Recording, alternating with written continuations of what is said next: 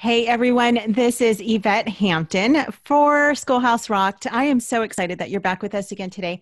As always, I have a really special guest on with me today. Her name is Faith Berens, and she is a special needs consultant with HSLDA.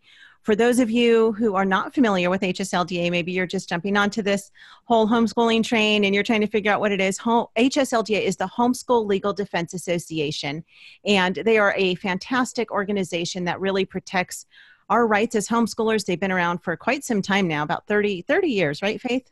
Yes. No, 30 years? 35, actually. 35 years. Okay. I knew that there was just an anniversary last year, and I couldn't remember if it was 30 or 35. And so for the past 35 years, they have been fighting for the rights for us to be able to homeschool our children. And so Faith is one of their special needs consultants, and I'm excited to have her on the show. So welcome to the show. Thank you. Thanks for having me. I'm excited to be a part of this ministry and what you're doing. It's really awesome to be your guest today. Yeah, thank you so much. Tell us about you and your family and your background. Sure. So I'm homeschooling mom of two. I have a 16-year-old daughter. She'll be 17 soon, and she has her learner's permit. She'll be getting her driver's license soon, so everybody can pray for me. And then my son is 9. So we have 2, and my mom lives with us, so she helps with our homeschooling. And we live here in Northern Virginia in Fauquier County, and I've been homeschooling for, I guess 12 plus years. Yeah. Okay. Wow. I love Northern Virginia. It's one of my favorite parts of the country. We went several years ago, and I remember driving through do you say it Shenandoah Valley or Shenandoa Valley? I don't know. That's it, Shenandoah Valley. Yeah. Oh, and it's so beautiful. I felt like we were driving through a picture. It was just, I think it was October, and it was just breathtaking. It was so beautiful. So you live in a very, very beautiful part of the country. I'm from the desert in California, so it was quite different than what I grew up with. But excuse me, I've got a scratchy throat today. So we want to talk today about special needs. Several months ago, we talked a little bit about special needs. And so I wanted to have you back on because I know that this is a huge concern for a lot of moms, especially for moms who are just starting to think about homeschooling, or maybe they're feeling like God is prompting them towards homeschooling. But they think, I've got a special needs student, and I know that, and we'll talk about kind of the whole range of what special needs is, but I've got a special needs student, and so I can't. And oftentimes they think that's because, their doctor or their school counselor or their child's preschool teacher or kindergarten teacher says, oh, well, they need to be in this specific program. And so as parents, we think, well, we want what's best for our kids. And so, of course, this is what's best for them. So we must put them in this special program. So I would love for you to first kind of tell your story about how you got involved with special needs and homeschooling. Sure. Well, it's kind of a long and winding story, but God doesn't waste anything. So I was always a struggling student myself, and I have what's called Dyscalculia, which is a math learning disability. And I usually tell parents they can think of that as the math version of dyslexia. So I struggled all through school, but with the help of my mom and getting tutors and accommodations in place, I did fine with that kind of support. I'm a product of public school, unfortunately, but went off to college, and that's really where I got the official diagnosis of dyscalculia. And again, with accommodations and support, was able to do really well, and then went on to get a master's degree. So, God doesn't waste anything. I always had a heart for my students that were struggling. I ended up, majoring in education, and then became a reading specialist. And felt like God put me in public school and private school. That was my ministry. But then when my own children came along, sent my daughter off to kindergarten half day, and I was the reading specialist at the school where she was.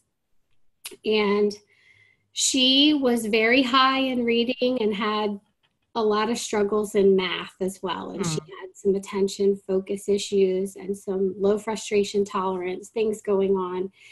And naturally in the afternoon, I was working with her and supplementing what she was getting at school. And loving being home with her. God had laid it on my heart to want to be home and to have another child. And I wanted to be my kid's teacher. And so I had a friend who was homeschooling, and she was joking with me and saying, "You're homeschooling, you're a homeschooler. Just wait and see, you're going to homeschool." And I said, no, didn't want to homeschool. That wasn't on my radar at all. But God just really started working in my heart that I wanted to be the ones to disciple my children and raise them up in the Lord, and that education was about a lot more than just academics. Mm-hmm. So naturally, it just, we made the shift. I left public school, and my husband said, "Well, if you can find a job working in your field and making X amount of money part-time and or work from home," I still needed to work part-time. And we started praying, and I just felt like, what am I going to do? I'm a trained teacher. What else am I going to do?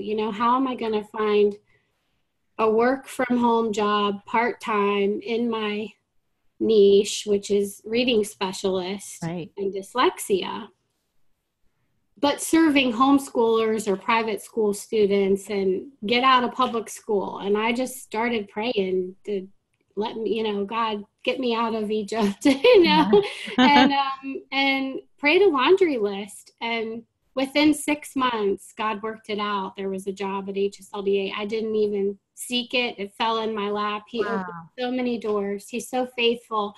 So I like to share that story with other parents that think, how am I going to homeschool? First of all, I don't know what to do, or I don't have any training. I don't have any background, or I don't think I'm going to have support. I don't even know where to start. But, God orchestrates things, and he doesn't waste any of our experiences, and he will provide a way and the resources, and his timing is perfect. Yes. I love that. Talk about why it's important to homeschool special needs children. First, let me back up. Talk about some of the special needs that parents face today, and then talk about some of the benefits that there are to homeschooling those kids. Sure. So, we see a huge gamut, anywhere from gifted students, gifted with learning disabilities, or they're referred to as twice exceptional. So they might have a learning disability or a processing problem on top of being gifted. Dyslexia is huge. About 1 in 5 people, depends on what stats you read. It could be 1 in 5, 1 in 10 people are impacted with dyslexia. And then, of course, autism, has skyrocketed. And so those are the two big groups. More and more families are pulling kids out of school to homeschool because of special needs, specifically autism and dyslexia. We get a lot of phone calls and a lot of emails for those two subgroups. But it can be anywhere from anything, and from just attention to processing problems to anxiety. We're seeing a lot more children that are struggling with mental health issues, bullying. And so sometimes parents will call and say, "I don't know if I'm really, if my child's really special needs or not." And I just kind of say, we all have special needs, right? We're all unique. Yep. We're all special, and we all have specific needs. So whether it's just a slight struggle or attention issues or severe medical needs, anywhere on, it's just a huge spectrum. Yes. So then talk about the benefits of bringing those children home or keeping them home if you've not yet started school with them. Right. Well, at HSLDA, we always tell parents that homeschooling really, truly is an individualized education program. That's what it is, and due to its very nature. So parents are uniquely gifted. They know their children better than anybody. They love them more than anyone else and want to see them succeed.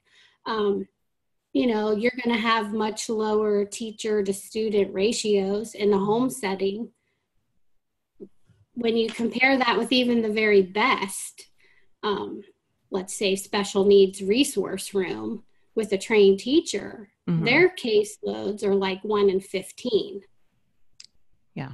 So it's individualized. You've got a low teacher student ratio. You're able to customize instruction for them, gear your pacing. If student needs frequent breaks, you can schedule around their sleep needs, medication needs, therapy. And it's just truly a better scenario than what they're going to get in a school setting, because the schools can only do so much. They're understaffed.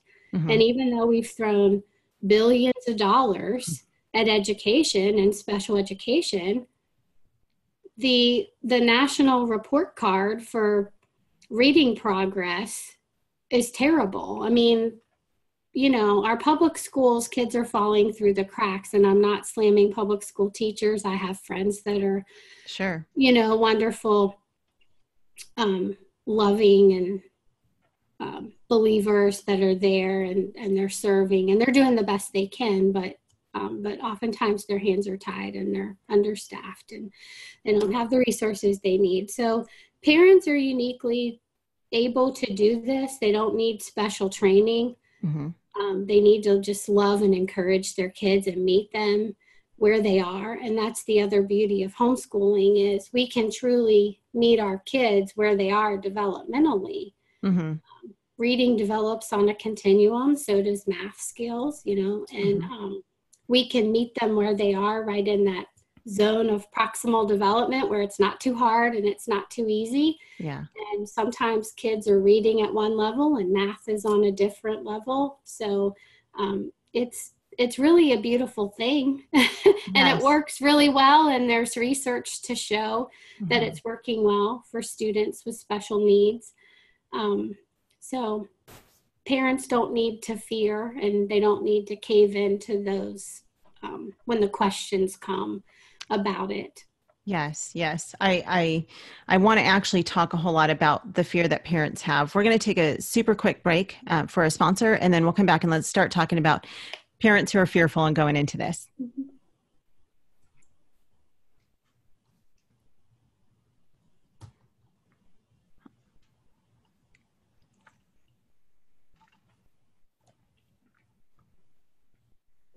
Oh, 1 second.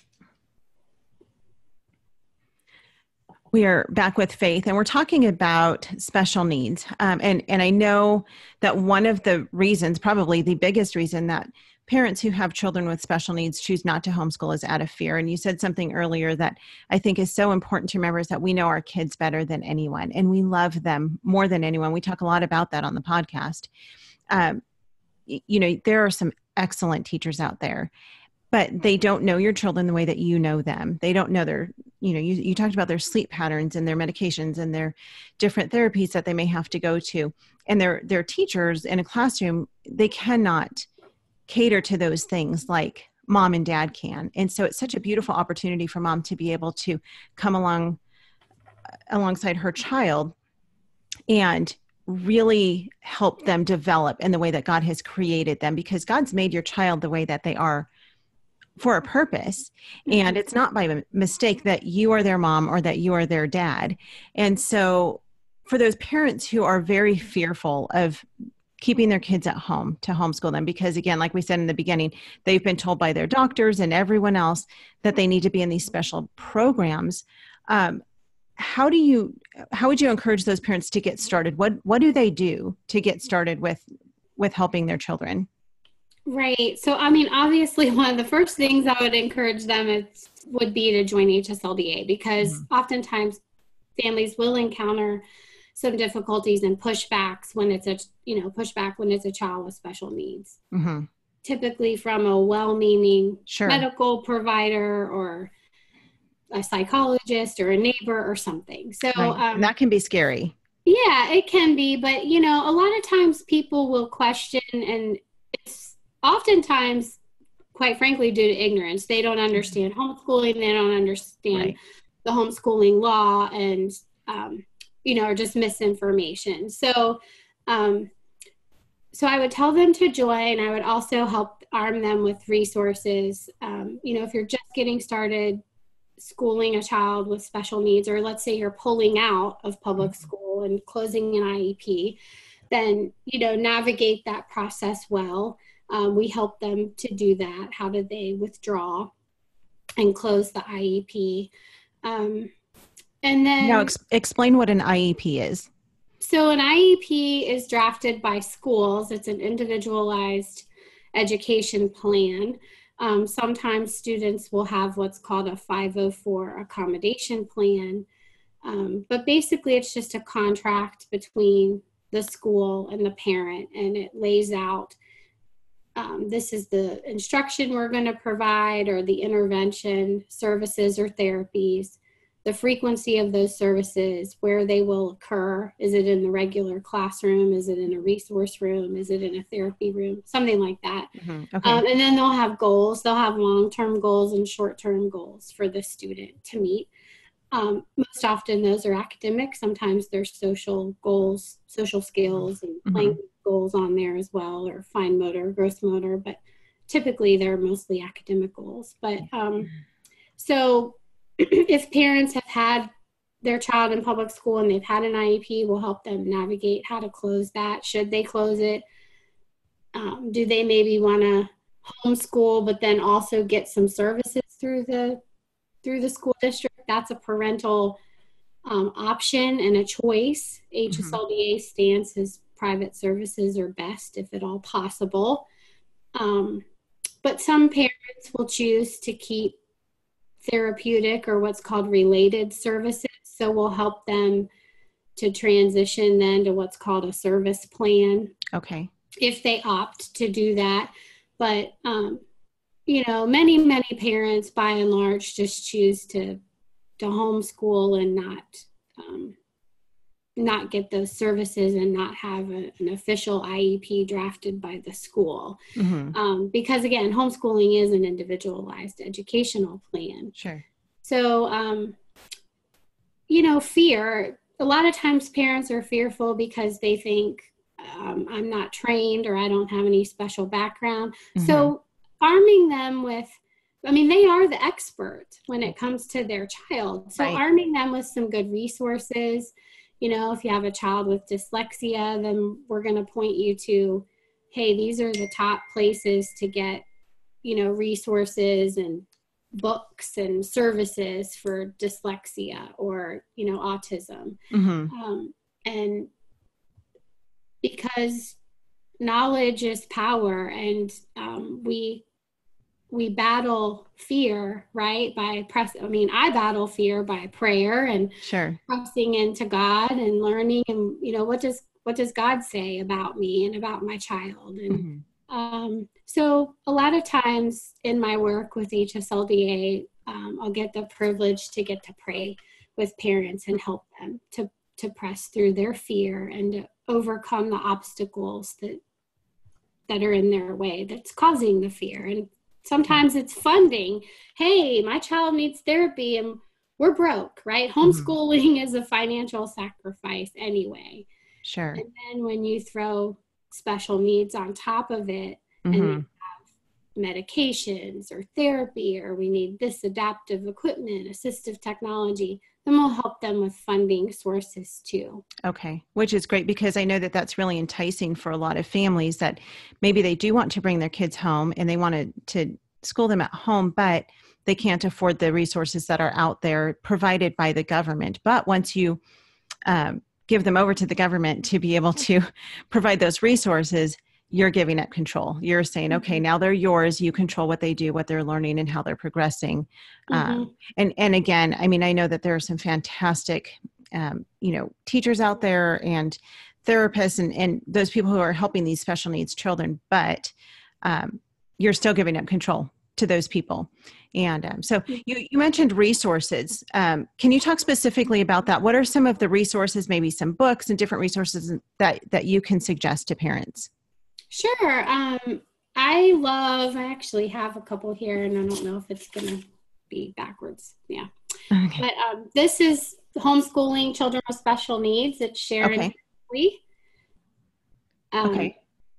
It's an oldie but a goodie, and I always tell parents it's like the Bible.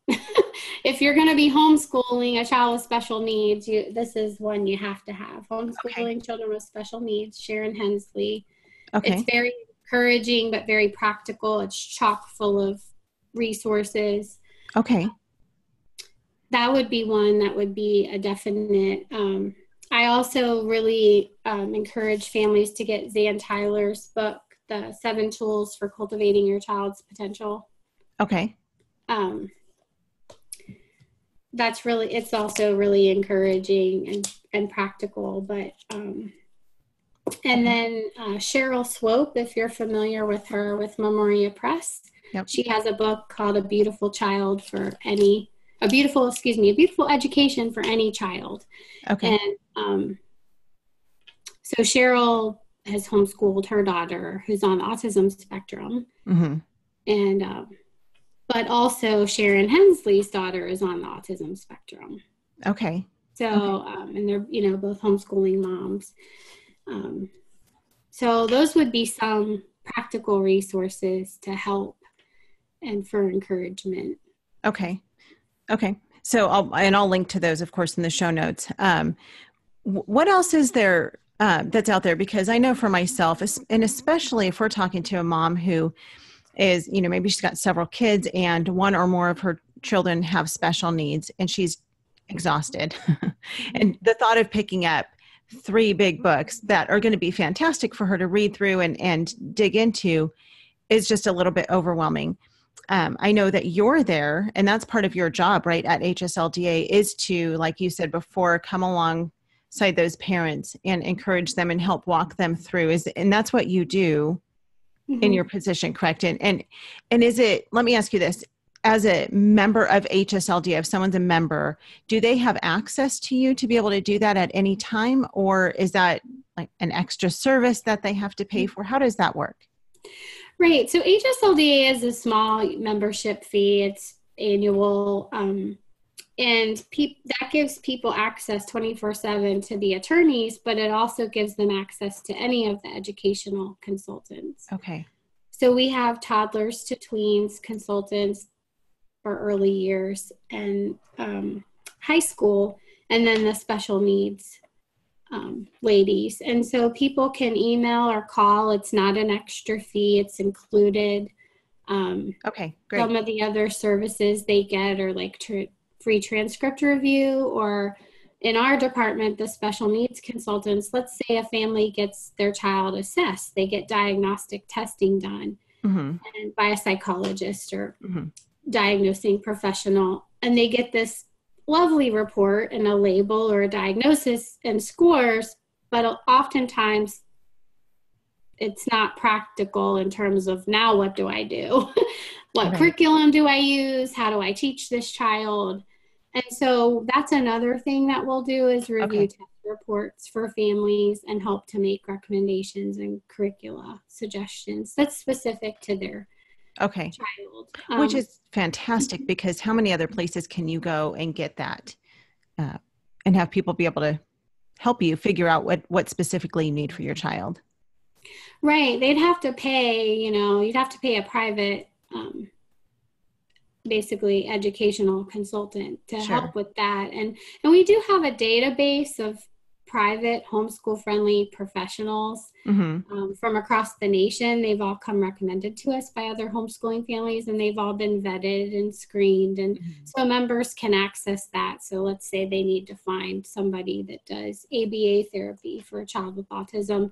They can search the database by their zip code and the type of professional or service that they're looking for. Or maybe it's just a math tutor, So that continues to grow. We've built that over the last 20 years and it continues to grow. So that's another thing that we offer, ways to support families. But, there are more and more, organizations and their state homeschool associations usually have somebody on staff that's like the special needs point person. More and more state organizations are having support groups specifically for special needs or special conferences. Like Florida does one, the FPEA, they do a special needs conference, Midwest. parent home educators, they do one. Okay. So more and more state orgs are starting those. And then you may not be familiar with Peggy Ployhar. I am, yes. Yeah, we actually interviewed her for the podcast. So it's been several months, but I'll link to that show as well. She does SPED homeschool. Yes, SPED homeschool. And so that's great. You know, parents can find online support, be it a Facebook support group like Homeschooling with Dyslexia or Homeschooling, you know, kids with Down syndrome. So your online support groups are great, but obviously it's best if you can have somebody that, let's have coffee, or can I come over and help me? And, you know, we can talk to people on the phone and help by email, but I always tell parents it's great. You can definitely count on us, but there's nothing like having somebody there face to face close by to walk the journey with you. Yes. And that's why it's just so important for there to be support groups for parents who are homeschooling, and specifically for special needs. Yes, I know that it can be a very lonely place to be, especially if you know, a lot of people are parts of different communities and co-ops and things like that with homeschooling. And if you have a child who has, especially if you have one that has very severe special needs, it can be very difficult to find your place in those different groups and co-ops. And so I know that it's so important. And I know Peggy Ployer talks about this, about finding your tribe, you know, find other people who you can connect with. And hopefully it's someone, like you said, that you can go and have coffee with at a coffee shop, or, you know, be able to just meet up with in person. But that's not always possible. And so having other online groups and people that you can actually connect with, even if they don't live close by, is just as important. But I will say also, and this goes for everything, even with co-ops, oftentimes people will say, well, there's nothing in my area that offers assistance or, you know, companionship for somebody who's in my situation. Well, start one, maybe, you know, maybe God is calling you to start that for your area, because I can almost guarantee there's someone else out there in your area who's in the same boat as you, and you just need to be introduced to one another. And so sometimes it's just putting yourself out there and saying, hey, I have a special needs child. Does anyone else out here have one? Let's talk, let's get together, let's get our kids together. And that can form such beautiful relationships between parents. And so I think that that's really important. We have just a couple of more minutes left. And so I want to do two last things really quickly. Can you talk very quickly about how to accommodate special needs students at home? And then I would love for you to just give an encouragement to parents. So how can you best accommodate them? Sure. I mean, you can do things like frequent breaks and let them move while they're learning. Learning doesn't have to be at a table. I always tell parents, you know, for kids with dysgraphia, they can do oral narration or dictation, and you can act as scribe, or you can use assistive technology like drag and dictate, or co-writer. You know, we have lists of assistive technology and software tools that we'll share with parents. You know, sometimes it's as simple as, rather than having the child work in the workbook, we're just going to pull out a few problems. We're not going to do the whole worksheet, or I'm going to cut the worksheet in half. We're going to do it on a whiteboard, you know, or taking a big notebook and turning it sideways and giving them the paper or the page that they're writing on, so it's more of a slant board surface. Don't be afraid to cut up your workbooks.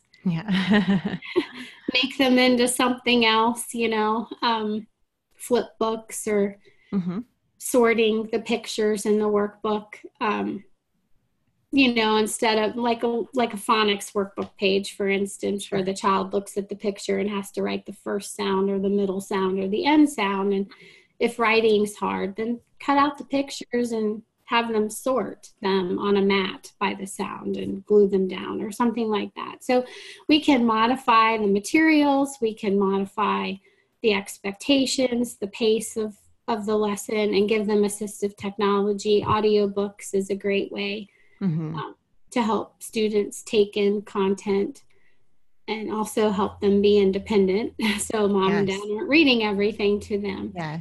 Those are some, you know, or having them circle answers or indicate answers, and then the parent can bubble in, like if it's a bubble sheet for standardized testing. Mm-hmm. Okay. Untimed work.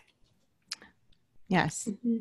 Okay. So many great ideas. It sounds like you have a whole bucket full of ways that you can help parents figure out how to bring their kids home and school them. What would be your one last encouragement to parents who have children with special needs? Well, don't go it alone. Like you said, try to find support. Tap into like national charitable organizations. And like you said, put yourself out there.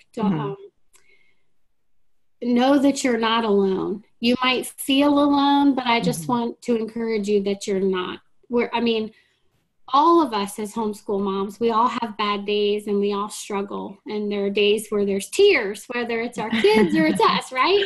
And we have great days too. And that homeschooling really, truly is an individualized plan of education, and it can really be an excellent one. So you may feel alone, but you're not. And we're here to help you. And I would love to help. Yeah, that is fantastic. And like we say all the time on the podcast, God will give you everything that you need to accomplish what he's called you to. So if he's calling you to keep your kids at home, he's going to equip you with everything that you need in order to do it well. So where can people find out more about you? They can go to HSLDA's website, and we have a quick navigation tab. It's Teaching My Kids. And if they click on that, they'll see high school, early years, and the struggling learner page. Okay. So hslda.org, Teaching My Kids tab, or they can go to our Facebook page, HSLDA's Educational Consultants. We have a Facebook page. Okay. If you want to find me personally on Facebook, you can find me at Faith-Filled Homeschooling. Okay. Awesome. And SPED Homeschool too, because now I'm serving on the board. That is so great. That's Peggy. Such a beautiful organization. It's good. It's good. Yeah. So great. And I love that so many of you are coming together and just linking arms to help parents across the world with special needs children. So thank you so much, Faith, for what you do. Thank you for your dedication to encouraging parents and to helping them just stay the course of homeschooling, because it's such an important and beautiful thing. So we appreciate all that you do, and we appreciate all that HSLDA does. So thank you for your time today and for being on the podcast. And we will link to all those things in the show notes so that people can find out more about you and what you're doing. Okay. Thank you so much, Yvette, for what you're doing and for having me today. Oh, it's been a pleasure. And thank you guys for listening to the podcast. Have a great day, and we will see you next week.